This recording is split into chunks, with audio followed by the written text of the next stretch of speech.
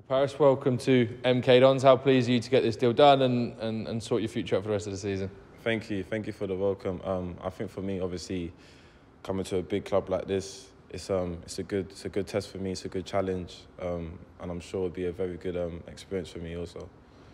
When did you first hear that MK Dons were interested? Obviously, I know you returned to Brentford this month, and when did you first hear that MK Dons wanted to bring you here, and how quickly did it move to get you to this point where you're here signing? I think for me, the step I wanted to take was obviously to come to a club that plays football, that try to play and are trying to move forward. And I think when MK Dons came to me, it was a no-brainer with the interest from other clubs. This was always like the eye-catching one out for me because they play how I like to play. So it was always going to be MK Dons, yeah.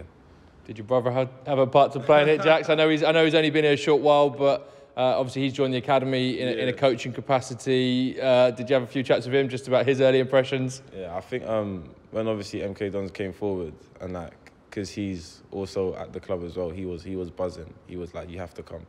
He was like, they suit the way you play, and you'll be a good fit for them. So I think it was just the best thing.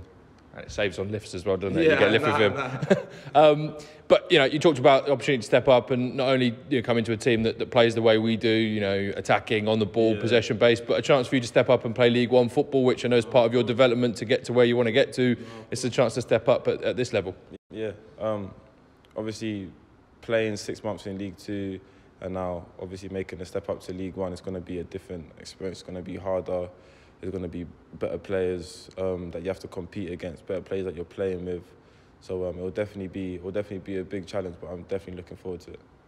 And some big teams. I mean, we've still got some big teams coming up. Yeah. Sheffield Wednesdays, the Ipswiches. Some big clubs and some big atmospheres. And obviously coming to a team that's at the wrong end of the table, but a team that's fighting. And there's going to be some big high pressure moments coming up, and all that's going to be part of your experience as well, isn't it? Yeah, of course. I think we have to. The best thing for us to do is probably to stay together.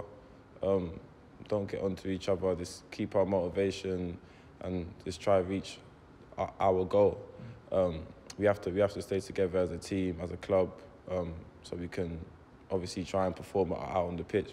If we're together, it will make it easier to be on the pitch and then to succeed, Definitely, and I know Mark, the head coach, is eager for you to come in here. What have your early conversations with him been like, and what's he asked from you between now and the end of the season? No, they've been good. Like we spoke about the style of play, like I mentioned earlier, and what he wants me to do, where he wants me to play, how he wants me to do this and stuff.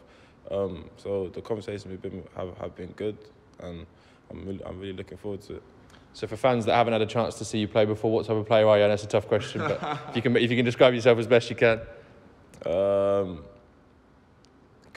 For me, I don't know, man. Like, I can run forward. I like to get on the ball, try to make things happen.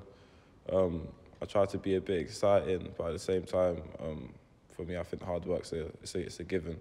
So you have to do the stuff when you're not on the ball, the same way you got to do the stuff when you're on the ball. I think that'd be music to Mark Jackson's ears, because I know he spoke a lot about the out-of-possession stuff. And we've briefly been outside to look at the pitch. As a player wants to run and get forward and drive forward, a big pitch to do that. Big pitch, beautiful pitch. And it'll be nice to get on there tomorrow, hopefully, and then just get a real taste of it.